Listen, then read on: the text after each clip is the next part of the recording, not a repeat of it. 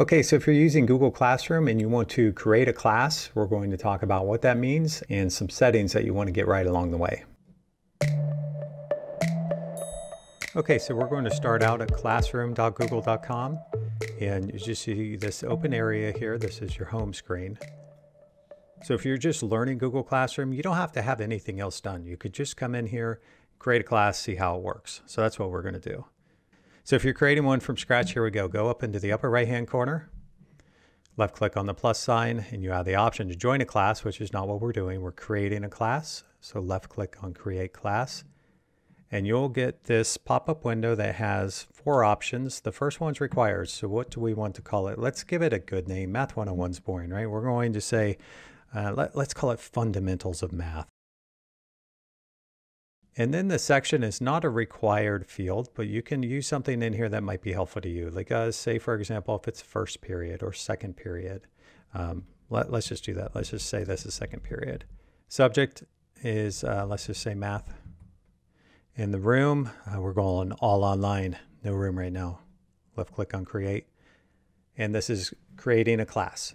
So this takes a little bit to think about all the wonderful things that it's doing, and it's going to boom, show up. There it is. So you've created the class. We won't go into too much how it works. Those will come in later tutorials, but let's still, on the subject of creating the class, there are some settings that we should keep in mind. So we'll go into the upper right-hand corner, left click on the gear icon. This is what you just did. So you can change them now if you want.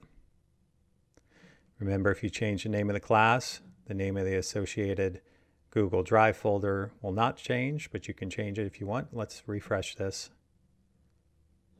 There it is, Fundamentals of Math, second period. I actually picked up the name of the section as well.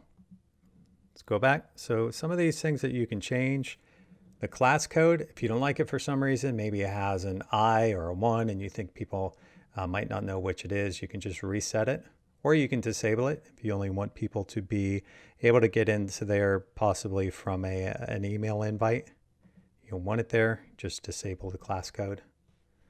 We're going to leave it on.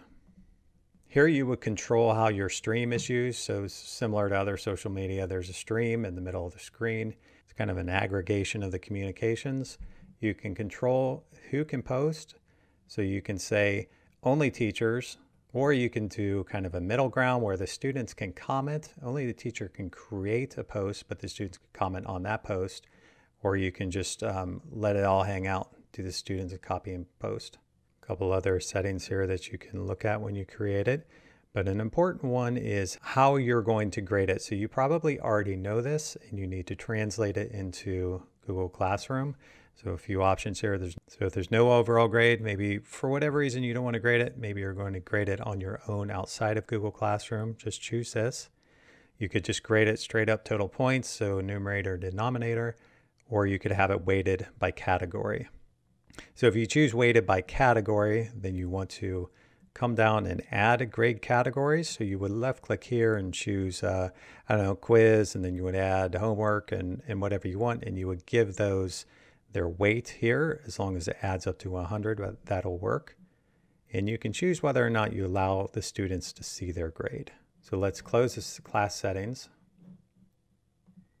And of course, the most important thing is that you want to select a theme, right? Left click on math and science, and instead of that one, we're going to do this one. So much different, so much better. Maybe you like that. You could pick a picture that's more meaningful to you. So when you do select a theme, you can just go right under there and do upload a photo. You can just upload one from your computer with this button, or take one from your file system and drag it onto here. So now that you've created your class, maybe we want to add some students to it. So we're going to go over that in this next video.